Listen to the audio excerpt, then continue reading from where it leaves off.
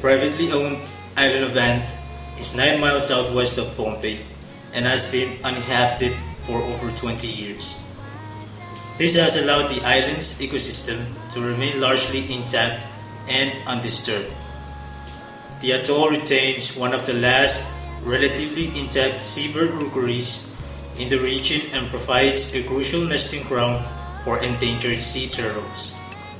The island is critical to Pohnpei because it is also home to one of the few grouper spawning sites and hosts the healthiest giant clam population.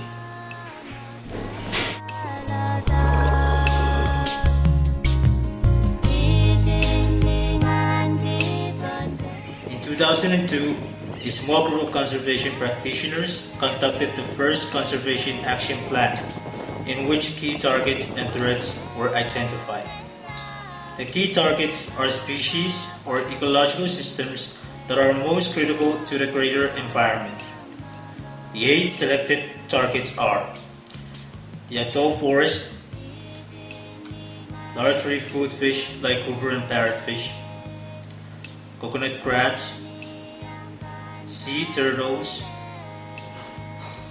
bird island, spawning application sites like Ant's Channel, coral reef systems, and giant clams.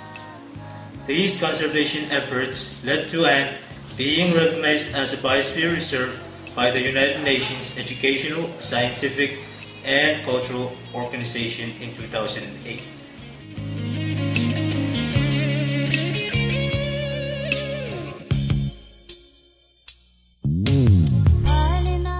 Even with all of this progress, Ant remains susceptible to a number of threats like overharvesting, solid waste from visitors and passing ships, climate change, invasive species, and development. Without the full cooperation and support of everyone in Pohnpei, we risk losing this vital Pohnpeian and Micronesian resource.